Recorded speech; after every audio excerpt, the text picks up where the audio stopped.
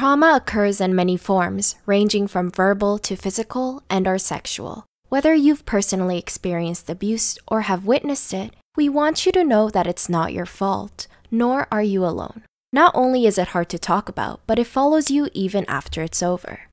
We hope wherever you are today that you're in a safer place. Our hearts go out to anyone who's been a victim of childhood abuse.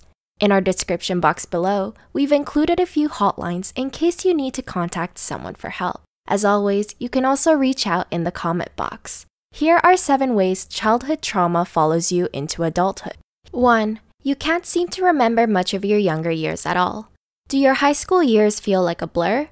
You might find yourself drawing a blank when someone brings up a childhood memory, and you can't recall the same one. People with childhood trauma may experience flashbulb memories, in which they remember vivid moments, but not the full event. When you look back on the past, it's made up of more black holes than fully written chapters. You might even feel like someone or something has stolen your childhood, depending on the severity of the events. 2. You find yourself in toxic relationships. If you've ever watched or read The Perks of Being a Wallflower, you'd be familiar with the quote, "We accept the love we think we deserve."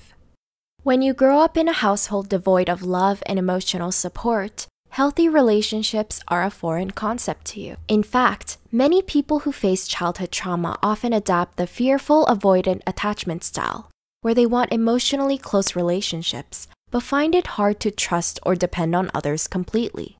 Consequently, without knowing it, you might seek destructive relationships, mistaking the mistreatment and uncertainty for excitement. 3. Or you feel like you don't deserve love at all. People who experienced abuse in their childhoods might avoid romantic relationships altogether, believing they can't be loved by others.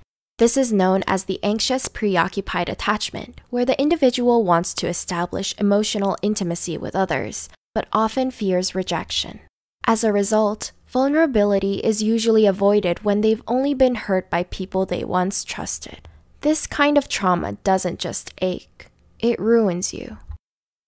4. You develop passive aggressiveness. Did you grow up in a household with anger all the time? It can be so scarring that you might even grow fearful of this emotion. You learned at a young age that none of your emotional needs were important, so you've only resorted to burying or suppressing them. As you reach adulthood, you'll continue to exercise passive-aggressive behavior because straightforward communication was avoided when you were a child. 5. Negative self-talk is amplified. Childhood trauma gets into victims' heads and makes them believe they won't ever be good enough. It's not something they can just snap out of or fix with positivity. It's scary and real how convincing their parents might have been when their words and actions cut them deep. 6. You ride an emotional roller coaster. You might either feel too much or not enough at all. Trauma can cause a disruption in your emotional well-being. Signs include troublemaking decisions, impulsive behavior, and random outbursts of anger or frustration. 7. You don't know who you are. Identity is difficult, but it seems more impossible to grasp or pin down when you face childhood trauma.